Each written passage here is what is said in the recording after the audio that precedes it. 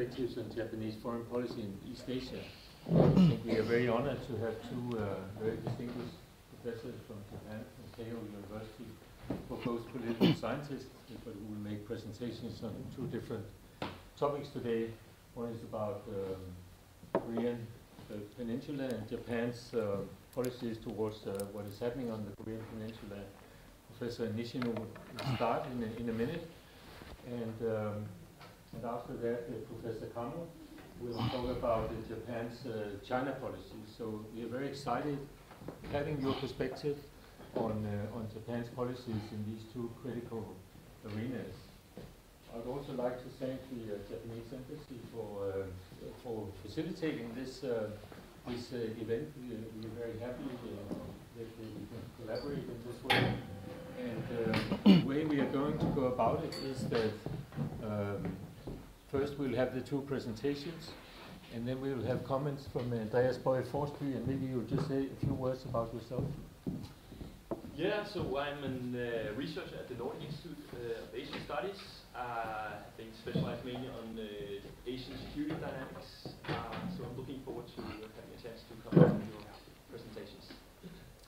And I'm a professor of China Studies at the Department of Cross-Cultural and Regional Studies at the University of Copenhagen, and I work on China politics. And right now I'm working on two different issues. One is policy learning and policy translation in Chinese energy politics, and the other aspect is the governance of the Belt and Road Initiative. But anyway, you are in focus. We are looking forward to your presentation, so please. And there'll be time for questions after Andreas's comments.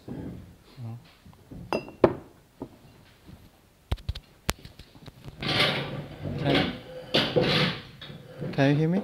Can you hear me? Just recording. Okay, okay, yeah. I make it louder.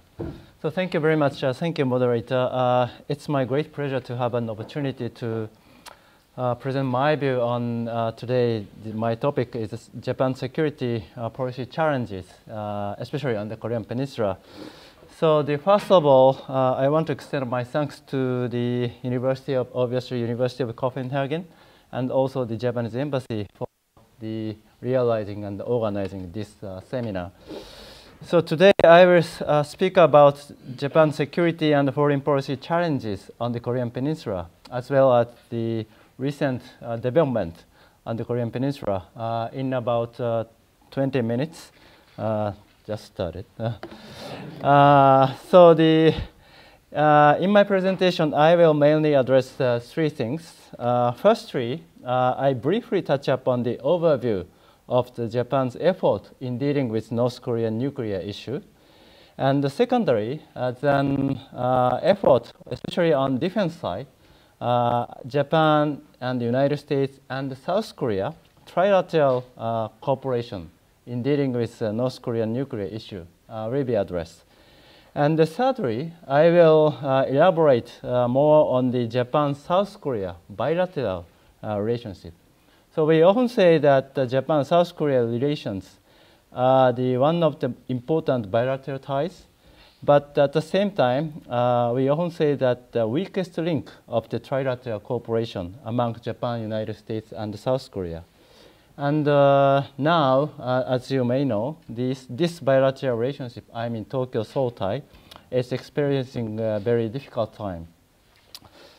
So the overview of Japan's effort on the Korean Peninsula. I will say that Japan's effort in dealing with North Korea consists of three pillars. Number one, engagement policy. Number two, applying pressure. And number three, defense and deterrence against North Korea's military threat. So historically, the Japanese government has consistently tried to apply so-called engagement policy to North Korea. Especially in September 2002, in the midst of the North Korean nuclear crisis, then Prime Minister Junichiro Koizumi visited Pyongyang and signed a joint declaration with former leader Kim Jong Un of North Korea. So at that time, Japan strongly hoped that Japan-North Korea diplomatic ties would be normalized, But unfortunately, North Korea's, in a way, insincere attitude about the abduction issue of the Japanese nationals has made it impossible for Japan to move forward in its relationship with North Korea. Then the current Prime Minister, Shinzo Abe, has also tried to make a breakthrough in the abduction issue and reached an agreement with North Korea in Stockholm in May 2014, almost 5 years ago. The two sides agreed that North Korea launched the so-called re-investigation committee on the Japanese nationals in North Korea. And also North Korea promised that it submit an investigation report to Japan. But very regrettably, North Korea has yet to submit any report on this matter to Japan. So Japan has also tried to continue to solve the North Korean nuclear issue as a member of the Sixth Party talks, which started in August 2003. And as you know, we reached a joint statement in the Sixth Party talks in September 2005, which set the roadmap to denuclearize North Korea and also to establish a peace regime on the Korean Peninsula. So, but again, North Korea breached this agreement and has continued to develop its nuclear and missile program. So then North Korea so far conducted nuclear tests 6 times since 2006. So given the rapid progress of North Korean nuclear and missile programs and the repeated violation of the United Nations Security Council resolution, especially under the current leader Kim Jong Un regime, Japan has made more effort the strong pressure on North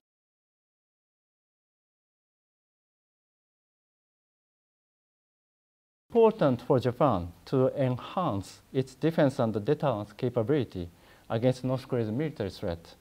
So because North Korea has officially stated repeatedly that its missile aimed at Japan and actually launched ballistic missile over the Japanese archipelago 2 years ago, recently. So to cope with the military threat from North Korea, Japan has developed its missile defense system together with the United States and revised Japan-US defense guideline 3 years ago in 2015, and also enacted new security legislation in 2016, not only to deter North Korea's military provocation, but also to prepare the, in a way, kind of the contingency scenario on the Korean Peninsula.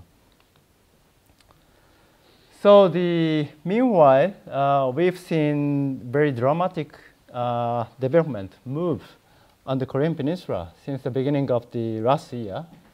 The chairman Kim Jong Un has repeatedly expressed his commitment to realize complete denuclearization of the peninsula. So from the Japanese perspective, defusing the military tension on the Korean Peninsula definitely contribute to Japan's security. And I personally appreciate President Moon Jae-in of South Korea's initiative in this matter. But the meaning of complete denuclearization of the Korean Peninsula, which Chairman Kim repeatedly mentioned, has yet to be defined.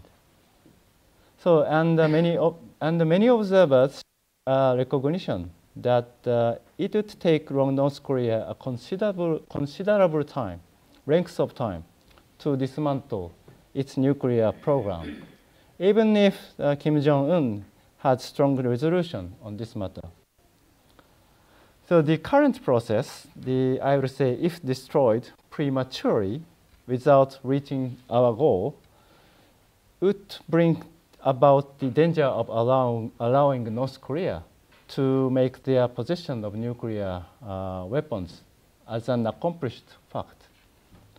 So the longer time elapses without completing North Korea's denuclearization, the more danger Japan will face eventually a nuclear-armed North Korea, never being free from the main source of Japan's security anxiety. So actually, all of the action taken so far by the North Korea are, number one, the suspension of nuclear testing and the missile launch. And the number 2, so destruction of the entrance of the Punggye-ri nuclear site. And the number 3, the partial dismantlement of missile and engine testing facilities in Tochangri. So then North Korea has yet stopped producing nuclear materials, nor it has disposed of nuclear materials or nuclear warheads produced in the past. So above all, I would say it's necessary to immediately take actions for denuclearization against North Korea's nuclear developments, especially the past and the present. So otherwise, it will be difficult to judge from Japanese perspective that our security environment has improved. So especially the failure of the second summit meeting between Kim and Trump in Hanoi. So North Korea recently and reportedly reconstructing Tochangri missile facilities. And Chairman Kim's will to denuclearize North Korea is becoming more unclear. So then to safeguard Japan's security, Japan has to enhance and develop its defense capability more efficiently and effectively. So in this context, I would say trilateral security cooperation among Japan, US, and South Korea has been a very important policy instrument for Japan's security and foreign policy in dealing with North Korea. So Japan, the United States, and South Korea trilateral security cooperation has gradually but steadily developed, especially since the late 1990s. Especially in December 2014, 4 or 5 years ago, the trilateral military information sharing agreement has finalized. And this agreement has made it possible for 3 countries to work together more closely in dealing with North Korea's military provocation than before. So in accordance with this trilateral information sharing agreement, Japan, United States, and South Korea conducted so-called Perfect Dragon exercise, which is a trilateral ballistic missile defense tracking event, and also conducted anti-submarine warfare exercise, given the North Korea's growing SLBM capability. So in order to further develop this trilateral cooperation, Japan needs to improve the weakest link of this trilateral cooperation. That is to say, Japan-South Korea bilateral relationship. So to improve the Tokyo-Seoul ties, we have to address mainly 3 challenges. Number 1, history issue. And number 2, different perception and assessment on the regional geopolitical landscape, especially the view on rise of China. And thirdly and finally, the diverging policy toward North Korea between Tokyo and Seoul. So firstly, the lingering history issue have always had that very negative impact on Japan-South Korea relations. So we both Tokyo and Seoul has made many efforts to realize so-called historical reconciliation, but we've yet to see the final solution and the final goal to realize the historical reconciliation. So from my analysis, at this point, South Korea's domestic situation has made it very difficult for us, Japan and South Korea, to move forward in our bilateral relationship. Against the backdrop of the impeachment of former President Park Geun-hye in March 2017, the current President Moon Jae-in wants to find another way to address history issue with Japan. So because many South Koreans recognize that former President Park Geun-hye made a compromise with Japan on history issue without making effort to build a national consensus on this issue, history issue.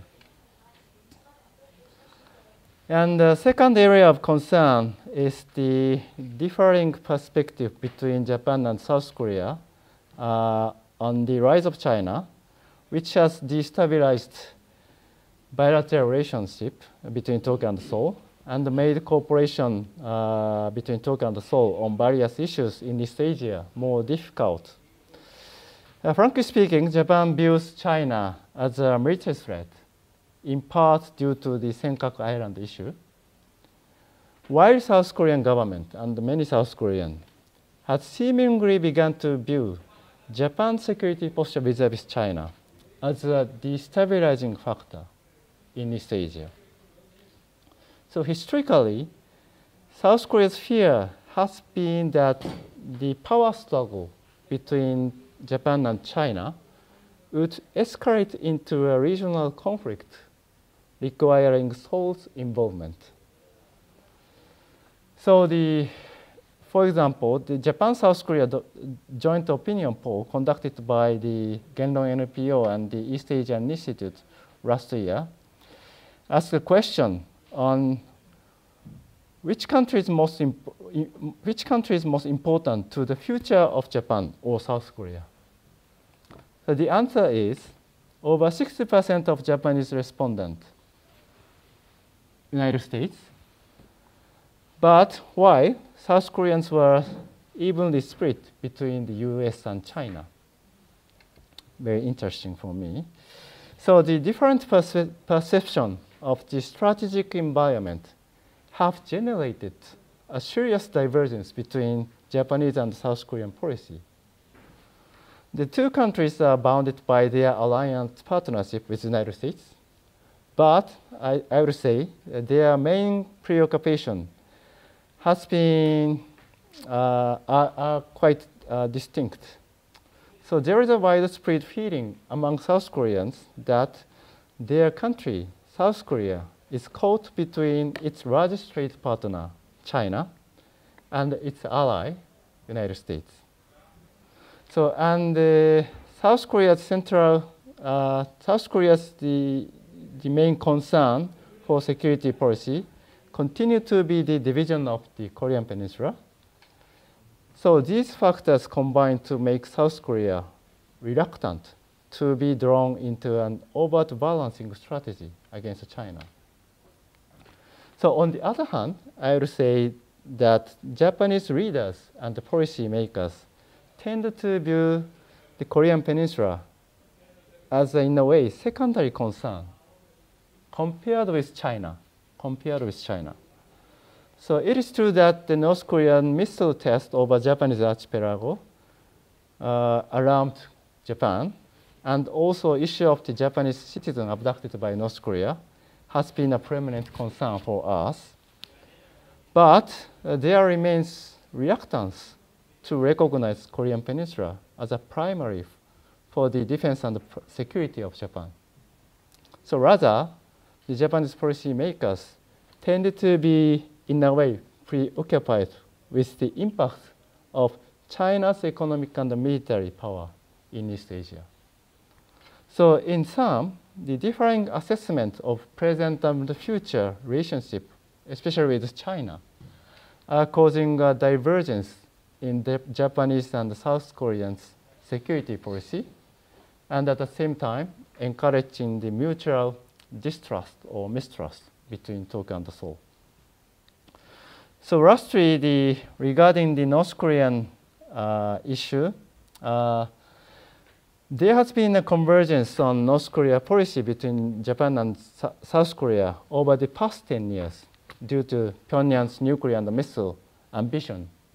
However, at this point, I would say that divergence of diplomatic approaches towards North Korea between especially our Prime Minister Shinzo Abe and President Moon Jae-in of South Korea has made it difficult for both governments to work together more closely. Frankly speaking, there is the friction between South Korea's policy towards North Korea, which has emphasized dialogue and, in a way, softer approach. In other words, moonshine policy toward North Korea to change North Korea's attitude. So while Japanese policies, which has advocated applying greater pressure North Korea to change North Korea's attitude. So this, in a way, disagreement may allow Pyongyang to take advantage of the gap to extract more concession in the current process on the Korean Peninsula.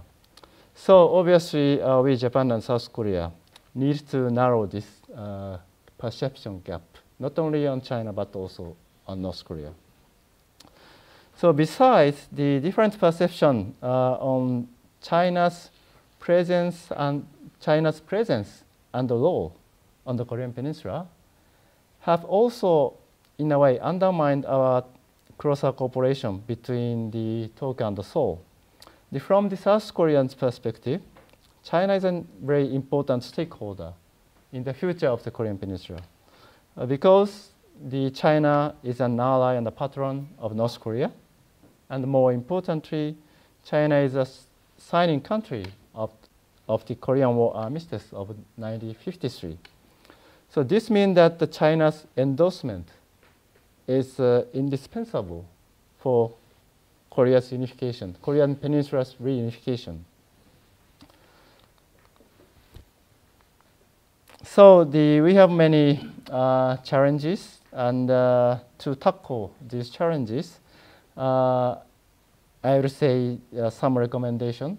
Number one, the continuing so-called two-track policy, which try to compartmentalize history issue from other areas of cooperation between Tokyo and Seoul.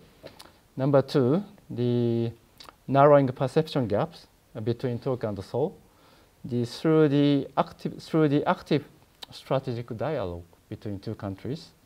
And finally, and hopefully, designing a long-term joint vision in East Asia between Tokyo and Seoul. So the first one, the continuous two-track approach, I will say that, frankly speaking, it's unrealistic to imagine that history issue will disappear anytime soon, since history issue recur as a result of the, in a way, clash of identity between the two countries and take the form of identity politics between Japan and South Korea. So finding a solution to history issue will take a long time from my perspective. Then both leaders should compartmentalize history issue from other areas of cooperation. So this is first one as a prescription. And number two, with regard to narrowing the gap between the Tokyo and the Seoul on perception and the policy towards China and North Korea, the encouraging strategic dialogue at various levels will definitely contribute to fostering a relationship of mutual trust between Tokyo and Seoul. Then two countries should attempt to share as many strategic goals as possible through this dialogue.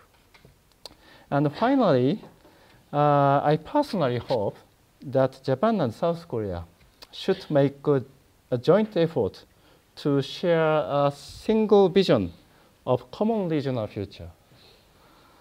So as well-established democracies in Asia, I believe that the two countries can jointly play central roles in the region's peace and stability of East Asia. So it is true that now Tokyo-Seoul relationship is in a very serious trouble, and it will take a long time to restore our trust relationship. But I can say that the constructive relationship between Tokyo and Seoul is, in a way, prerequisite, not only for Japan's security and prosperity, but also for peace and prosperity in Asia. So I stop here. Thank you for listening, and appreciate comment and question in the Q&A session. Thank you very much.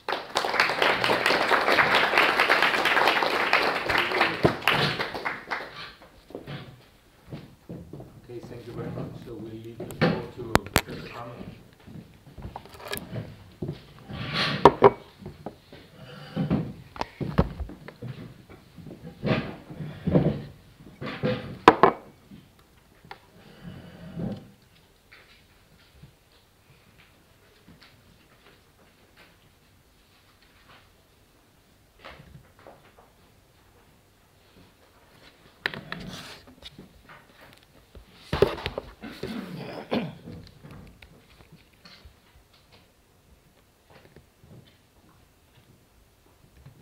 Oh, yes, yes.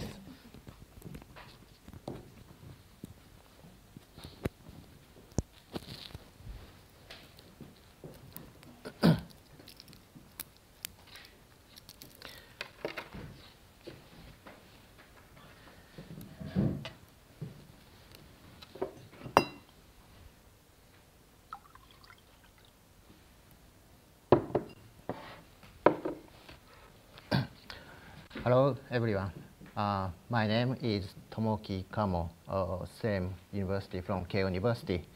I'm working on the contemporary Chinese politics, especially I have been interested in the Chinese Communist Party. But today, I would like to talk about Japan and China relations. I can say it's a present state of Japan and China relations. While the United States and China have fallen into the phase of the confrontation, but Japan and China relations are warming through, as you know, Prime Minister Abe visited official visit Beijing last year, October 2018. So in Japan, so many people believe that the deterioration of the China and the US relations has made Japan-China relations better. But from my point of view, I don't agree this how can I say, this point. So how can I say, from my point of view, there are 4 major factors that impact Japan and China relations. So today, I would like to share the viewpoint to understand Japan and China relations. So before discuss about 4 major factors, I would like to make sure about the current history of Japan and China relations. At first, starting point is the July 2008.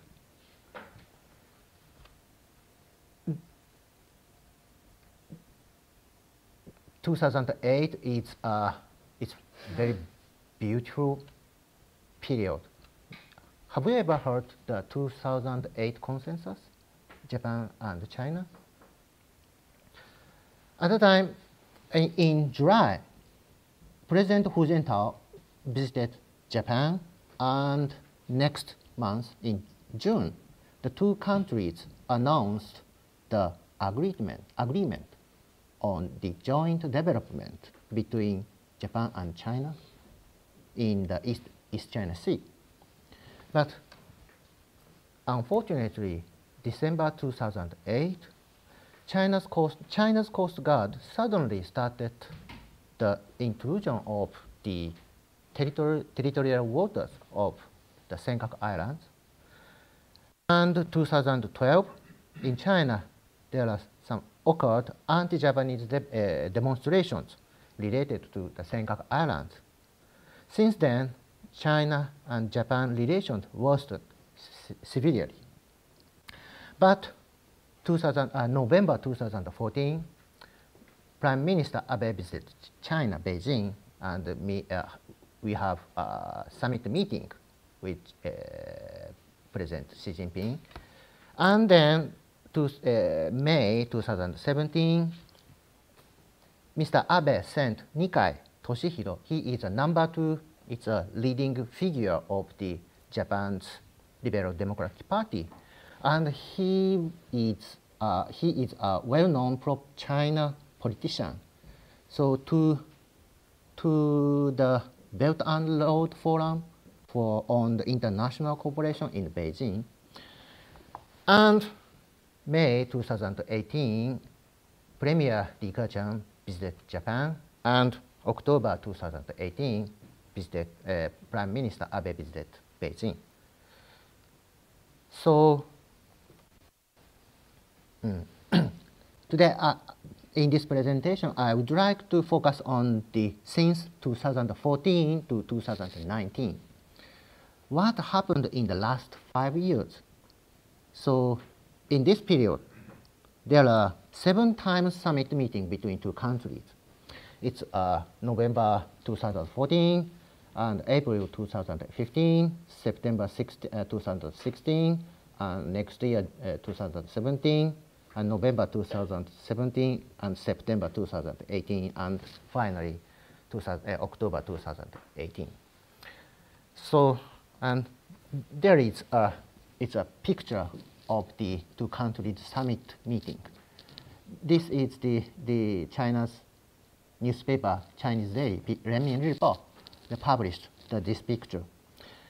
In 2014, and Mr. Abe and Xi Jinping here, and next year here, and 2016 here, but no smile and no national flags. It's very. For example, this is Korean, South Korean leaders. But there are 2 national flags. But Mr. Abe and Xi Jinping, there are no national flags. But, here. July 2017, we can see the national flag. And November 2017 also can see. And September 2018 also. And finally, here. Here, it's where you have a smile and national flag. So from this point of view, it's an important turning point is maybe 2017, because before 2017, it's 2016, no national flag, but 17, we can see the 2 countries' national flag. It's most important turning point on the 2 countries. So, but problem is that, so what has changed is China's policy. We have, there are 2 dimensions on the Japan and China relations. One is economic relations. Second one is the security problems. And first one, economic issues, so especially BRI. To be honest, so far, Japan has never officially announced its support the BRI towards the PRI. So we can say in the economic relation point of view that our country, China's policy have never changed. And security issues also, and especially East China Sea, the problem is, how can I say, relating the order in the East China Sea has not improved at all. So why? The problem is the why. Question is the why has the relations improved? From my point of view, the 4 major factors that impact Japan-China relations. Number 1 is domestic politics.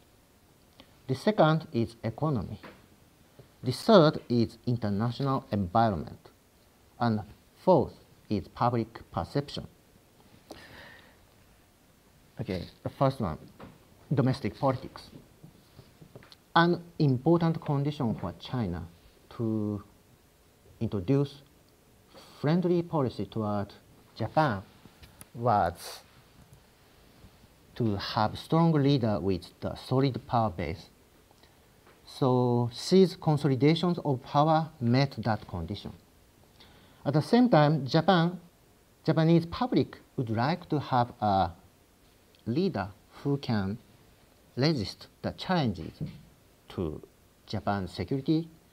At the same time, can stabilize and develop relations with China as an important neighbor. So Abe also has a solid power base. This is the domestic politics point. And second one is economy. Also from our point of view, China's deepening economic wars will push its leadership toward better relationship with Japan. For example, last year, it's May 2018, Premier Li Keqiang visited Japan. After that, not small number of the China's provincial leaders visited Japan. From their point of view, more investment from Japan is necessary, and Japan investors were welcomed. And from Japan's point of view, also China is a very important economic partner. This figure shows its importance of Japan's agricultural product. It's very interesting. First is Hong Kong. Second is United States. Third one is the mainland China. The fourth is Taiwan. From this figure point of view, we can see, oh, China is the most important economic partner for Japan. And the fourth is the international environment. The third, the international environment. Of course, the United States has played an important role in the two countries' relations. But how can I say that proposing BRI, this, from Japanese point of view, this means the swing the China's diplomacy from America first to Eurasia first. So we can say that Chinese diplomacy dramatically changed. It was 2014. So we can say it was the one of the factors in holding the first summit meeting with the Abe in November 2014. That is the third one. And the fourth is public perception. Chinese perception of Japan are changing. Chinese who had a good image of Japan, 5.2% in 2013, but in 2018, the 42.2%. And Chinese who had bad image of Japan in 2013, 98.2%. But 2018, it declined, the 42.2%. And Chinese tourists visiting Japan increased from the 1.3 million in 2013 to 7.4 million in 2017. In Japan, widely believed that China's tourists transmit to the Chinese public positive image of Japan's society through the social network. But Japanese side, Japanese perception of China are changing. We can say the good image of China in 2013 is 9.6%, and 2018 only 13.1%. And bad image of China in 2013, 93%, and 2018 only 86.3%. So the question is the reason for the Japanese negative image of China. We can say 2 points. One is China often, from Japanese point of view, China often intrude into our territorial waters.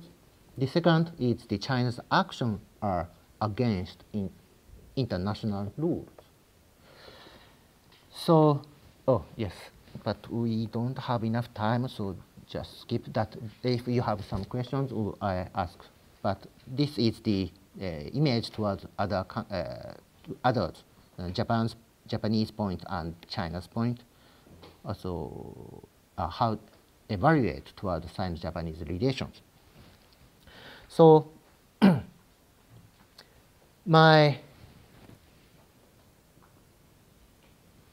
in this presentation, I would like to address the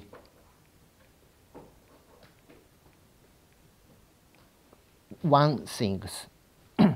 Sino-Japanese relations are, how can I say, really complicated. So if we want to understand the Japan and China relations, so we have to pay attention to 4 factors. It's a domestic politics and economy and international environment and public perception. From my point of view, I think the domestic politics is very important factor. But I'm not sure there are, how can I say, there are so many arguments in this analysis. So my presentation is stopped here. So if some questions, I would like to discuss about this kind of this framework. Thank you so much.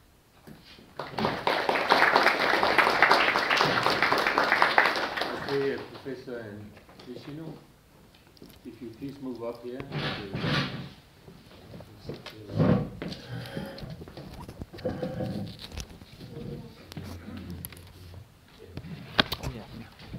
And then I think we would ask if you please move up here.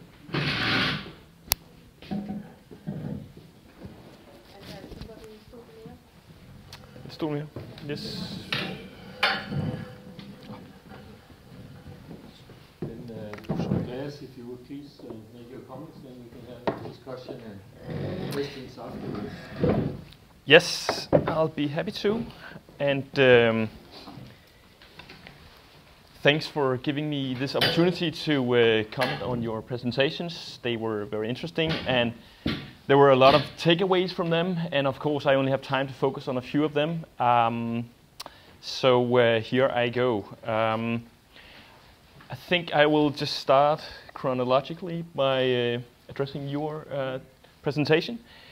And I think I will take as a starting point the recent collapse of the US-North Korea summit in Hanoi, because I think the fact that no agreement was reached and it was a diplomatic failure in most respects, it has much reduced the optimism on the Korean Peninsula. And I think it's important also to just reflect a bit upon why they didn't reach any agreement and what implications that has for future relations and the nuclear issue on the Korean Peninsula. So, I mean, I think most would agree that there are several explanations at work here. It could, of course, to begin with, start with addressing the amateurism of the Trump administration. Trump putting too much faith in his own ability to strike a deal with his counterpart. The fact that they didn't start by reaching a technical agreement between delegations from the two countries ahead of the meeting, but rather just going directly into the meeting, hoping that they would be able to make the necessary compromises and all that. That's also, of course, part of the reason. And another thing that is very important here is, of course, that we have many hawkish voices in the current Trump administration. I think most of us would agree that National Security Advisor John Bolton would be one of those very hawkish persons. But also Mike Pompeo has made some very critical comments on North Korea's nuclear weapons program in the past. And of course, Vice President Mike Pence. So all these hawks in the current Trump administration, of course, makes it difficult to reach any compromise, I would say. You could even argue that they didn't enter these negotiations in any good faith, that they even presented some new US-based intelligence evidence of North Korea's nuclear weapons program that was that took the North Koreans by surprise, and that certainly didn't create a more constructive atmosphere for reaching a compromise at the summit. So there were a lot of things that I would say indicate that the Trump administration didn't enter these negotiations in good faith. But more importantly, I think the current deadlock also reflects Washington's unwillingness to even go into this tit-for-tat approach that is necessary to reach a compromise with the North Korean side. It's still the CVID, the comprehensive, verifiable, irreversible denuclearization, or nothing. That's still the basic approach of Washington, and it really sets the bar high and makes it really difficult to reach any compromises, and so there will be no peace treaty, there will be no rolling back of sanctions and all that, and of course it makes it difficult to go very far. North Korea, on the other hand, of course, explicitly made clear that they wanted a rollback of the sanctions regime, especially the past 4 and 5 rounds of sanctions, the ones that really have a crippling effect on the North Korean economy, the ones that target North Koreans' export of coal, minerals, apparel, seafood, even its workforce that they export, you could say, to do the dirty work of other countries. The import restrictions on their own ability to import oil refined products, and so on and so on. So North Korea's offer to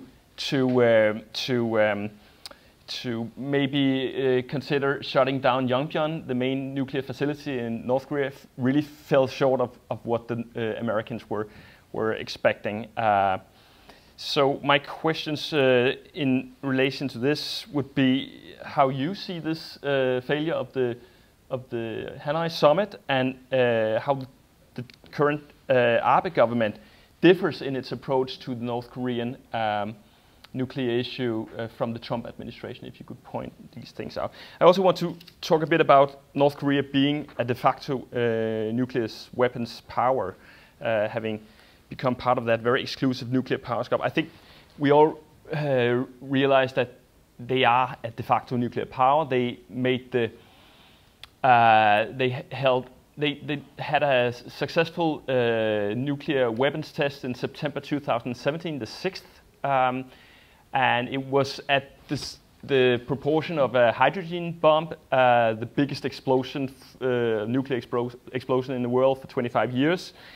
They have stockpiled dozens of nuclear warheads since then, and they have also developed the necessary delivery systems, the sort of road mobile delivery systems that they can easily hide, and that will make it virtually impossible for the US side to target these this nuclear capability with a preemptive strike, if that was ever a serious plan from the Pentagon. It seemed to be that the so-called bloody nose strike that the Pentagon have been discussing openly, or at least sometimes more indirectly via the press a couple of times. So my point here is that in addition to being a de facto nuclear weapons power, they are also never going to give up their nuclear weapons. And why is that? I mean, first of all, they have gone through so many hardships to develop these weapons over several generations. These weapons are a source of national pride to the North Koreans, and Kim Jong Un has explicitly said in his New Year's Eve address, it was not last time but the year before, that the mission is completed now and they are going to stick to these weapons. More importantly, you could say it's also a very critical security guarantee in a world where the Kim regime is still widely perceived as an international pariah. They don't have many friends around. They need this security guarantee. And you could also say that while the North Korean regime certainly doesn't trust the Trump administration to provide the security guarantee that could come in exchange of these nuclear weapons, I think the North Koreans would also not trust the Chinese to provide such security guarantees. I know they have this mutual defense treaty from 1961, but we don't even know for sure whether this defense treaty will be renegotiated when it's actually running out of its course in 2021. So there are a lot of open questions for Pyongyang, at least. So I think the main question here is really how North Korea will, how we should handle the fact that that North Korea is a de facto nuclear power, and I mean, how we can prevent the North Korean side from exporting these weapons to other states or the technology even perhaps to terrorist organizations. That would be the main question from my perspective. And I wonder if you share these observations on North Korea's nuclear weapons program.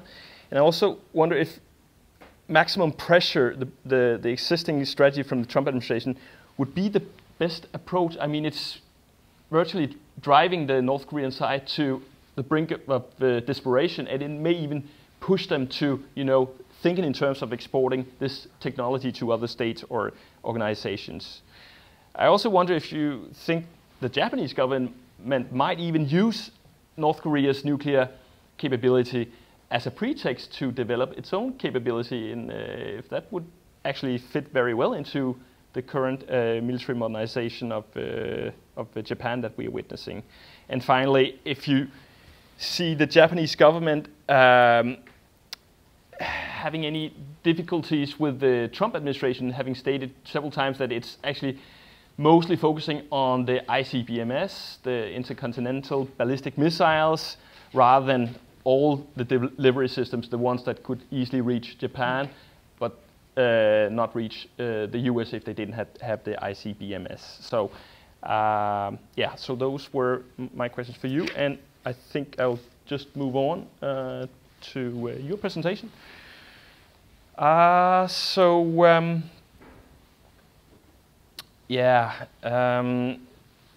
think one thing that is very important here to start out with is that the territorial conflict that the two countries, China and Japan, have in the East China Sea regarding Senkaku, the IO, that's really the main souring point or contention point between the two countries. And my question really is, why did this long-standing territorial and maritime conflict suddenly become such a thorny issue in bilateral relations? And you could go back maybe to September 2010 and the Coast Guard incident, the Chinese fishing boat captain that was arrested, detained, and after trying to ram the Japanese Coast Guard vessels. I would say that, okay, after 10 days, the fishing boat captain was released, and actually in the Chinese media, it was presented as a sort of diplomatic victory. So it's not probably there we should look for when the relations really deteriorated. So we have to fast forward to September 2012, and we have to take a very serious look at the nationalization of the Senkakus. I think that's really key to understanding what's going on. I think you had an appendix yourself. I don't know if you ever made it that far in your presentation, actually, but I've seen it before. There's a clear spike in the number of Chinese incursions into the territorial waters of the Senkaku and the contiguous zone starting in September 12. And I think it very accurately reflects when things really started to deteriorate between the two countries.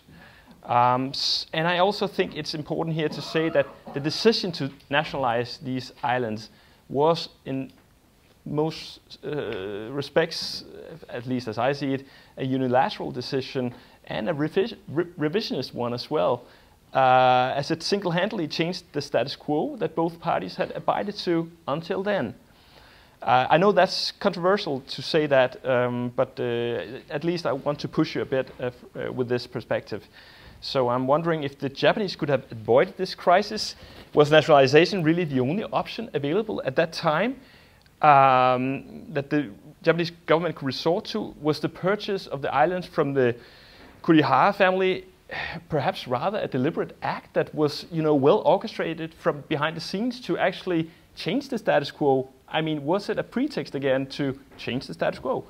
I'm wondering this, and I haven't had any good answers from any Japanese interlocutors I've had the chance to talk to over the past years, so I'm really curious about that. And so how do you see this conflict being resolved? Will time eventually heal the wounds? Or what can the Japanese government do to to find a constructive path forward. And I also want to address one more thing, one last thing, and then I will stop with my comments. So I really agree that the United States, as you put on one of your slides, is key to the Japanese-Chinese relationship. And your initial question was, how far is the warming of Sino-Japanese relations going? And I agree that Abe's visit in October 2018 was very important. It was the first by a Japanese premier in 7 years, I believe. So that speaks volumes, of course. October 2018 was also a very important time in other respects, because it was when Vice President of the United States, Mike Pence, gave a speech at the Hudson Institute, in which it was a seminal speech in many ways. He really, he was very clear in how he saw US-China relations developing in the next years.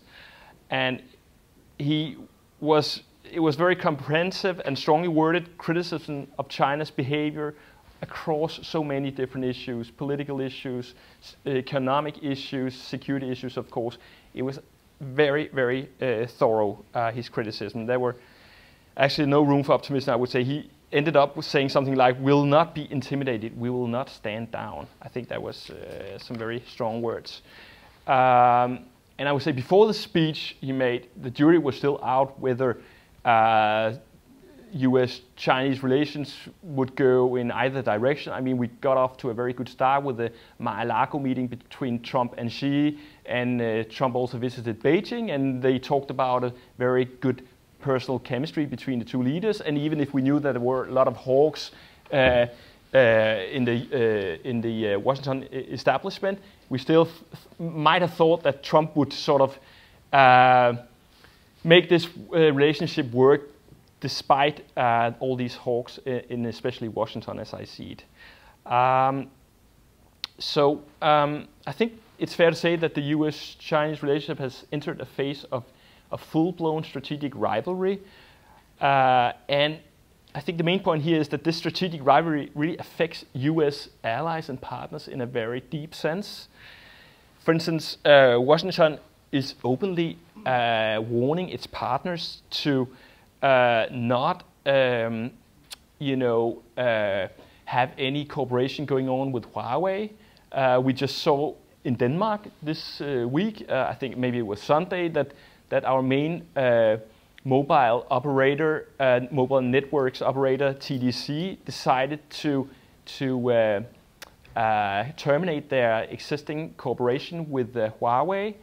And we also know that the Danish government had been making the exact same advice, sometimes very publicly. Claus Hjort Frederiksen, our Minister of Defense, had made several points that would put a lot of pressure on TDC in making this and coming up with this decision.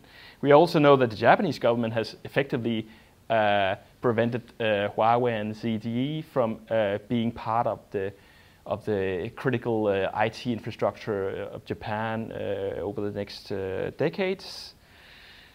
Another example here is that Washington is also discouraging its partners from being part of the Belt and Road Initiative. Just a few weeks ago, Italy came up with a memorandum of understanding with the Chinese side, and Washington was very fast to warn them from going too far along this down this road. So I also realized that Japan actually made a memorandum of understanding in Beijing, October 2018, to have a more systematic cooperation with the Chinese side in this respect. But I also do believe that we already now see some important strains, some difficulties implementing this agreement, and I don't think it's going very far, to be honest. So I think my point here is that being one of Washington's main partners, I think that I would expect the Japanese government to be very susceptible to US pressure on all these issues, especially Huawei, technological rivalry, Belt and Road Initiative and all that. So I'm just interested in how this deepening rivalry will affect Sino-Japanese relations, and will Japan's proactive participation in the Quad, the strategic cooperation among Japan, Australia, India, and US affect Chinese-Japanese relations? Will its patrols in the South China Sea affect the relationship? Will the recent decision to transform your helicopter carriers to aircraft carriers affect it? And so on and so on. I think there are so many points to make here. Does the Japanese government see the deterioration of US-Chinese relations primarily as a strategic opportunity that strengthens Tokyo's strategic position? Or does it fear to be drawn into this antagonistic great power rivalry that may spiral out of control? That would actually be my final question. So that would conclude my comments. Thank you so much. Okay, Andreas, thank you very much for some very thoughtful reflections and good questions. And I think also some of them quite difficult to respond to. But anyway, you'll have the chance. I just want to make an advertisement that we have a seminar on the 24th of April on the Belt and Road Initiative and Japan's response to it. Anyway, Professor Nishino, would you like to yes, respond to the questions, please? Yes, okay.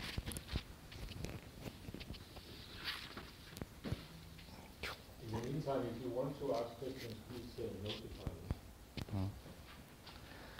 So thank you for the very insightful comment and good and difficult questions. I try to my answer shorter. The first one is about regarding my, I would say, tentative assessment, the outcome of second summit meeting between the Trump and Kim in Hanoi. I would say that it's too early to assess all over the. So what happened in the summit meeting? So because there are many stories, right? Just after the summit meeting, Trump mentioned the strong words in his news conference. But just after the Trump's news conference, North Korean side, Foreign Minister Lee Yong-ho and the Vice Minister Choi Song-hee protest Trump's news conference. And then this Representative Vegan made another story in the Philippines. And also the security advisor Bolton made a different statement with the interview with the US media outlets. So now we have many different stories. But I would say that obviously the main issue and important component of the second summit meeting was the definition of denuclearization, as I mentioned earlier. Because from the Chairman Kim's perspective, Kim thought that it's enough to submit the major facilities in Yeonbyong. I mean the old nuclear reactor, plutonium processing facilities, and uranium enrichment facilities. The Kim thought that these three are the core component of denuclearization of the Korean Peninsula. But Trump and maybe Bolton did not think so. From their perspective, the core component of denuclearization is not only Yeonbyong facilities, but also any other facilities. By the way, the Stephen Began mentioned in Philippines that there are more than 300 facilities in Yeonbyong. And Bolton also mentioned that concept of denuclearization should include not only denuclearizing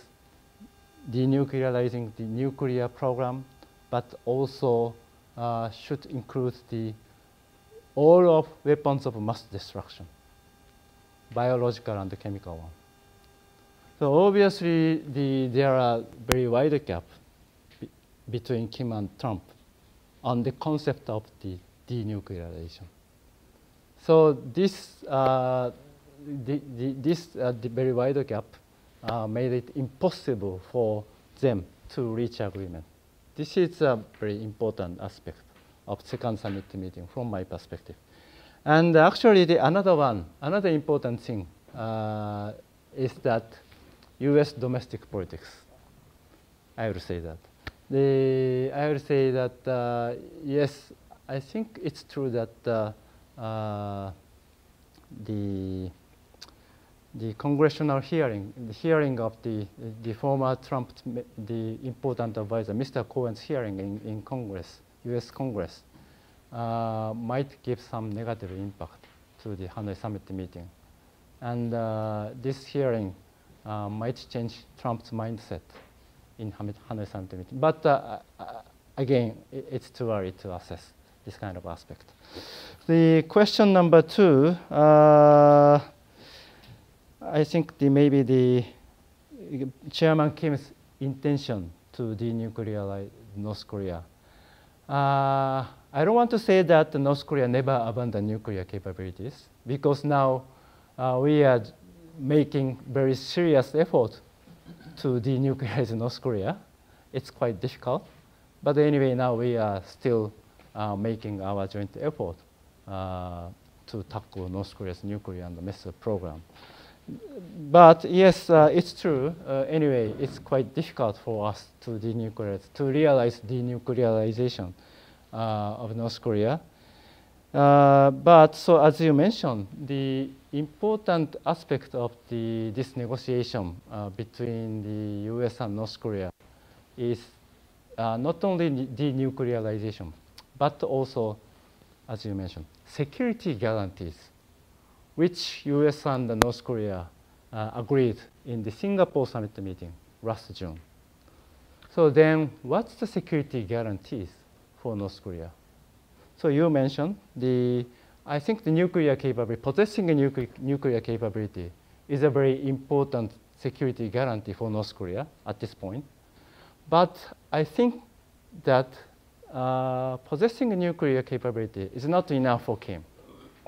Because at this point, his most important policy is to reboost his nation's economic development.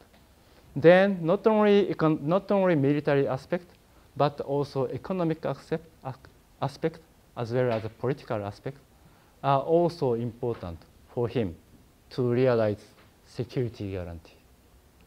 From an economic aspect, obviously Kim needs lifting economic sanction, and also he needs to the favorable environment, which contribute to reboost his nation's economy. And politically, obviously he wants to set a new relationship with the United States. Final destination is to normalize or establish this diplomatic relationship with the United States. So if our side, US and the international community, gives this kind of component of security guarantees to North Korea, we may see the denuclearization on the Korean Peninsula. Yes, it's a long process, but yes, at this point, as I mentioned, Kim's intention is unclear, becoming unclear now. But anyway, the results should be defined and decided by the interaction between North Korea and the international community.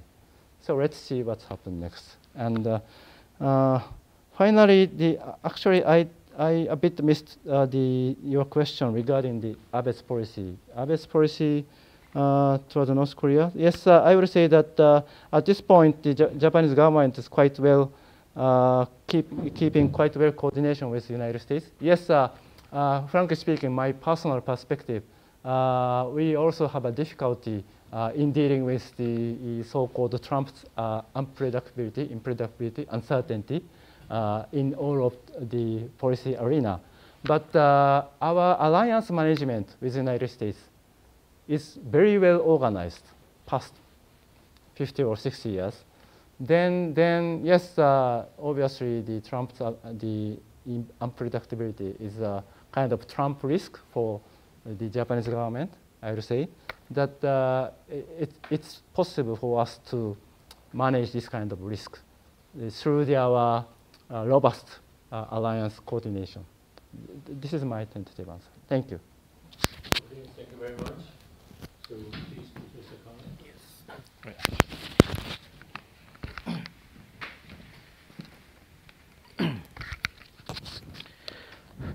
Thank you very much for your question. Every question is very difficult to answer. So you gave me two questions. One is on the senkaku issues. The other is this economic cooperation between two countries. And first of all, the senkaku issues. So from Japanese point of view, senkaku issues at the starting point is the 2008. So as in my presentation, I mentioned that 2008 consensus. That consensus is when President Fujita visited Japan and discussed with our Prime Minister, and next month, the countries to announce its agreement on the joint development between Japan and China in the East China Sea. Mm-hmm. At that time, all of the Japanese people think, on the problems of the senkaku issue, completely resolved. Mm-hmm. But unfortunately, in December 2008, China's Coast Guard started to intrude our territorial issue, our territorial waters. Mm. So, to be honest, from Japanese point of view, really surprised why China do that. That is the most, from Japanese point of view, most important things. Mm. So, if we discuss on these senkaku issues, senkaku diaoyu issues, we have to pay attention to 2008 consensus. So Japanese government also recognizes there are this consensus between two countries. So from the Japanese government tried to work this agreement, and we are trying to management and control on the East China Sea order. So that is my answer. The second one is the economic issues. In my presentation also mentioned that two countries' economic relations is very important each other. And in May last year, Premier Li Ka-chan visited Japan, and our countries exchange its joint. I forgot the name. Joint memorandum of the economic cooperation toward the third countries. So, of course, in this document did not include the phrase BRI and free and open in the Pacific. This word. The Belt and Road Initiative is Chinese side want to put in this document.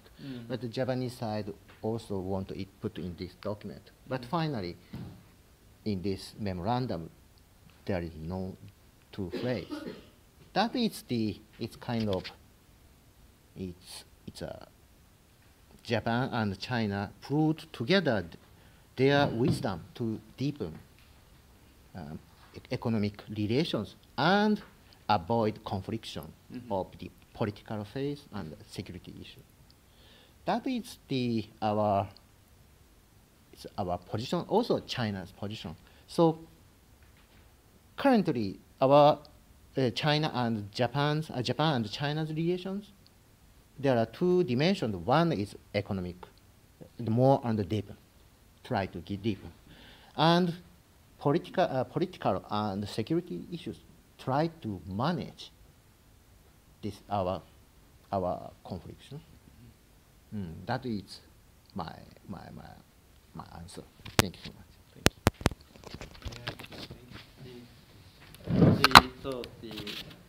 Actually, the changing status quo of Senkaku is a very famous issue between Japan and China. So when I attend the international conference with my Chinese colleagues, we always discuss about this issue. But we've yet to see the narrowing gap between I and my Chinese counterpart. Your interpretation is, from my perspective, or from Japanese perspective, is the Chinese side story. But from Japanese, there is a Japanese side story.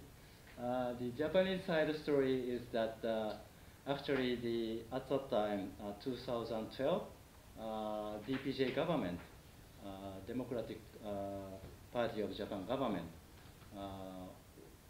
was trying to keep status quo of Senkaku by, how can I say, in a way, changing the ownership to private owner to the government owner. Because at that time, another player, the governor of Tokyo Metropolitan Government, Shintaro Ichihara, tried to purchase Senkaku Island in a way to take a kind of countermeasure against China. He's a very famous hawkish politician, and he wants to show very strong position towards China. So the Ishihara tried to do so. Then Japanese government thought that it's inappropriate. It's not right thing. Then Japanese government tried to in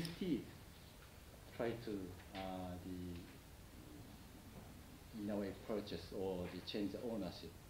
At that time, the Senkaku was owned by the private person.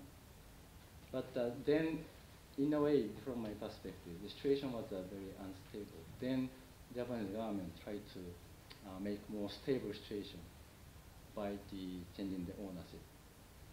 But from Chinese perspective, this Japanese action was a kind of the changing the status quo. So there are very different stories with regard to Senkaku Island conflict. Okay, thank you very much for your responses. I think we should open the floor for comments or questions. I think we could include Andreas in that also, if anybody wants to comment on what you said. Those are the experts. Stay here. Okay. Yes, Bertel, please. And please introduce yourself. Yes. Bertel Lee, University of Copenhagen. I would like to ask you two gentlemen, I listened to your presentations with great interest, but I would like to know a little bit more how you look at China. Well, you discussed specifically the United States feeling about China for the time being, and you have this warm relationship. But there are two things, I guess, which is new, and this is of course that the Chinese military forces are 6% as normally in a raise in the budget.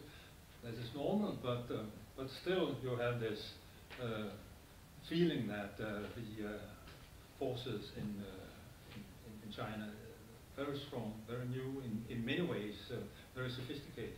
And the other way I would ask you is the new feeling that China has gained in what you call in soft power. This is at least what the United States would say all the time, and they tell about one report after another that China has a direct impact upon different countries, also domestic policy. Yes, please. Who would wish to answer the first question? Do you both have comments to that? China's militarization. So Japan's effort or Japan's Yeah, I do like to look at what some will call the militarization of China. That you see the military forces are getting bigger and bigger, and you still have this problem with that you are, of course, have very good armed forces, but not using the same part of the budget for military forces. No. Yes, as you well know, there's been a growing concern in Japan about China's rise of China, not only economically but also politically and militarily. So in dealing with China, especially the military, in a way, how can I say? I would say assertiveness, frankly speaking. So Japan is trying to make effort, from my perspective, in three aspects. One is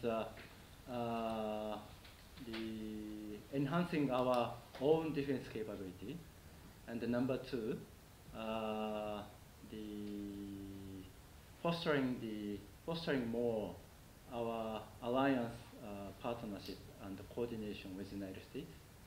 And the final one is recently the important, having very important aspect, which is the Quad concept.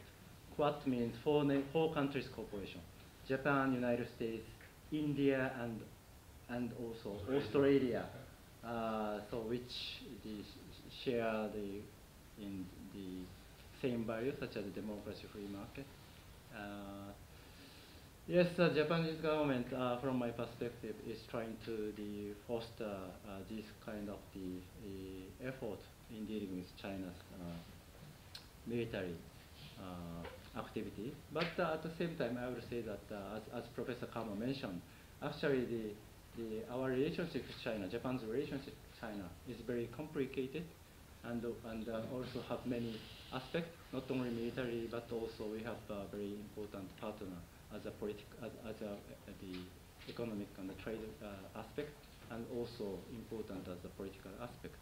Then, as Professor Kamo mentioned, the Japanese Prime Minister Abe visited Beijing in last September, and agreed with Xi Jinping to try to foster the joint economic project, especially in third country.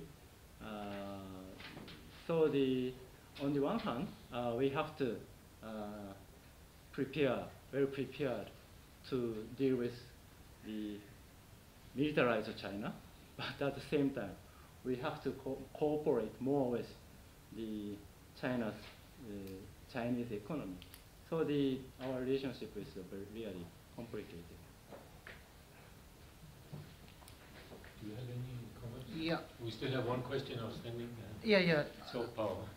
Soft power. Yeah. But if you want to comment on the first question. Yes, the first comment. Yeah. So how can say our foreign policy towards China is the continuously engagement policy, and the economic issues we try to more and more cooperate with China. But especially military issues, security issues, so we are watching and managing the two countries. So also we can say it's try to keep the contact and try to keep the discuss and try to give some our concern deliver to Beijing. That is our it's a basic foreign policy towards China.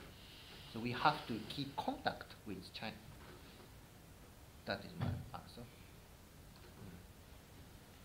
Okay, the second question about Chinese influence, as you said, there have been a lot of reports about that in Australia, in New Zealand, in the US. So is that an issue in Japan at all? Yeah, of course, there are. So, for example, Confucius Institution issue. So many academic fields, there are some arguments. And some professors concerned about the worry about the academic freedom in Japan. But to be honest, we have its fruitful experience because we are neighbor with China's neighboring country. So we know China's public diplomacy, but at the same time at the same time China is our important and good partner in Asia. So also this is also managing how to manage to academic corporate relationship to countries. So yeah, that is my basic answer. Okay, thank you. So please, it's your turn. Yeah. Please present yourself. My name is Stefan Goeth. I'm from an organization called Global Seniors in Denmark, and now I understand there is a seminar coming in a month's time about the Belt and Road Initiative, but maybe we could take advantage of Professor Kamo's presence to hear just a few words about what is Japan's actual current involvement in the BRI, and how is the initiative perceived in Japan? Is it important? Is it in fact a very important vehicle for global development that Japan has to jump onto? Okay. Or is it a minor thing? So economic relations between two countries is very important for us, but BRI is the China's, it's kind of the foreign policy. So from Japanese point of view, China is important economic partner for us, but we don't need show the agree with the China's position. But at the same time, in my presentation, I mentioned that we already exchanged a memorandum, the other countries' economic cooperation, two countries. So from this point of view, our government have never mentioned support BRI, but we know China's economic power and influence. So we try to keep with the China's economy, and we are looking for the cooperation, economic cooperation with China. For example, in the East Asia countries, the point of view, they want to see the conflict with two countries between and China. One of my friends, he is the Singaporean. He usually told me, when we are going to coffee shop, in the menu, only two choices. One is the Japanese tea and Chinese tea. But from Singaporean point of view, we cannot choose one. We need mixed with Japanese tea and Chinese tea. That is the East Asian country's point of view. And from Japanese point of view, East Asian countries is very important market, and China's point of view also very important market, ASEAN countries. So from this point of view, Japan and China also already have a good cooperation in the economic area.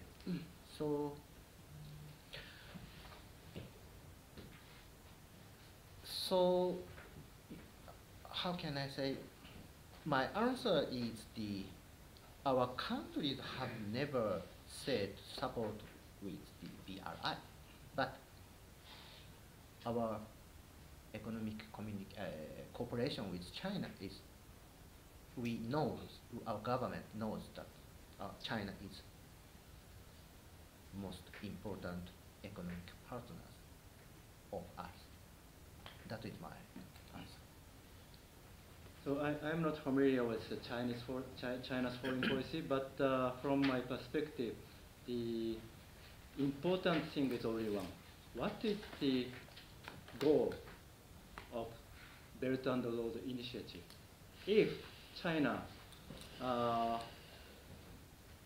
try to create new order led by the China's value and concept through the BRI, Belt and Road Initiative. So in this case, I will say that Japan cannot accept this kind of the initiative, because from Japanese perspective, we want to sustain existing liberal international order, and we want to develop this order. But if China want to foster and sustain the existing liberal international order through the BRI initiative, then it's okay for Japan, and we can cooperate with China. So this is, I think, the most important point about the support or non-support for the BRI. By the way, Japan is now fostering another concept, free and open Indo-Pacific, which try to disseminate the importance of rule of law and connectivity, for this kind of thing. And frankly speaking, I would say that this free and open Indo-Pacific, we often say HOIP concept. HOIP concept is, from my perspective, was originally in a way counter-China strategy, especially under the first Abe administration. But now the Japanese government changed the position. At the very first phase, the Japanese government sometimes used the word strategy, HOIP strategy. But now the Japanese government doesn't use the word strategy, just a vision.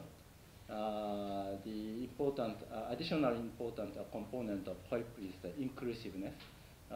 If China really try to jointly make efforts to sustain and foster existing the order, then from Japanese government perspective, we can make a joint effort to foster and develop infrastructure, not only in the East Asia, but also the South Asia and African continent. But well, so let's see how China's response to our proposal. Okay, thank you very much. I think we're getting close to the end of the afternoon. So one final question from you. Please present yourself. Yeah. Thank you, Professor. I really appreciate your different perspectives and this issue. And your name, please. Okay. I'm Bøje, an exchange student here from China and in the Department of Political Science. And really supported the idea that the Kamo professor just proposes that China and Japan have any economic cooperation in the BRI. And more another case to support that is the Asian Infrastructure Investment Bank, because at the beginning with the effect of the United States, the Japan don't want to join in it. But after a period of time, the Japanese government sees many benefits among this ban, so Japan shifted its attitude and joined it. And that is another cases. And my question is that since Donald Trump has become the president of the United States, and the Trump changes many of its policy orientation toward East Asia. The first one is that Donald Trump proposes that Korea and Japan should be responsible for their security protection and pay for the security protection manipulated by the United States.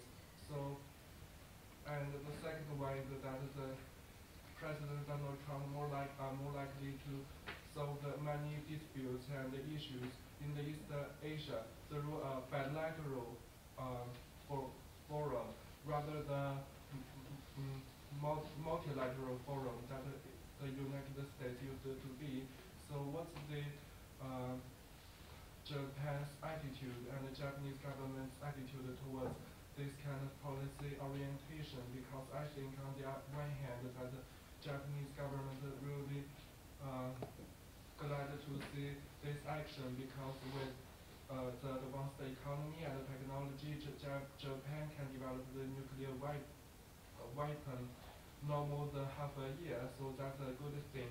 But on the other hand, that the Japanese government have to burden a lot of security issues from the pressure of the North Korea and other neighboring countries. So what is the Japanese government's attitude towards the kind of changes of the policy orientation? Thank you.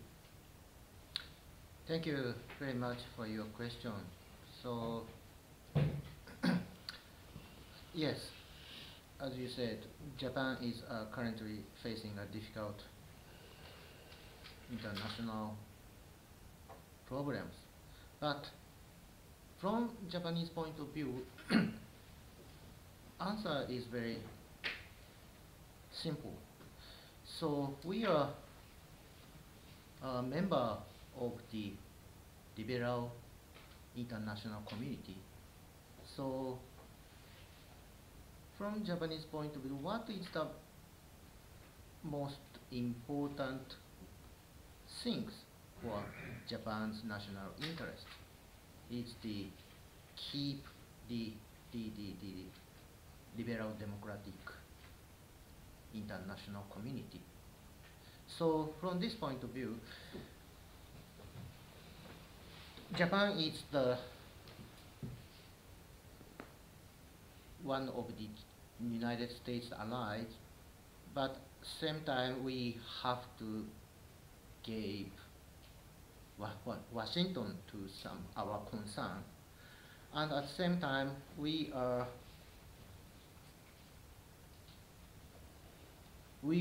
want to understand China's what kind of the global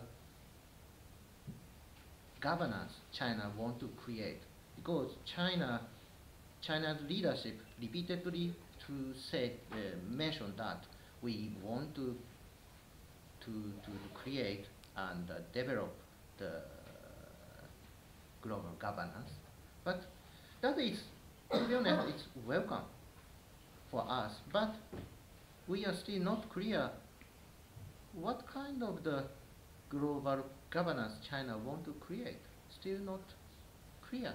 So we want to understand, and we want to we want to see more detail the China's views on the global governance. That is our maybe I'm not sure, but our government position towards position. Is that okay? Thank you. Okay, thank you very much, both of you, and to Andreas for your very enlightened talks and comments, answers to questions. Thank you very much.